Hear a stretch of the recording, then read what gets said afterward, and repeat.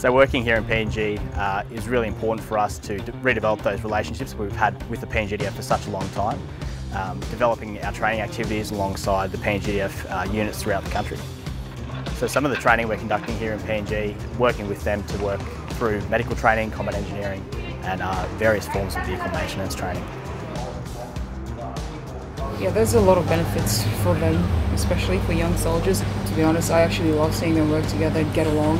Even after the course, when they interact with sports and all that, yeah, it's great to see both teams, bringing different things to the table and then actually learning from each side. Yeah.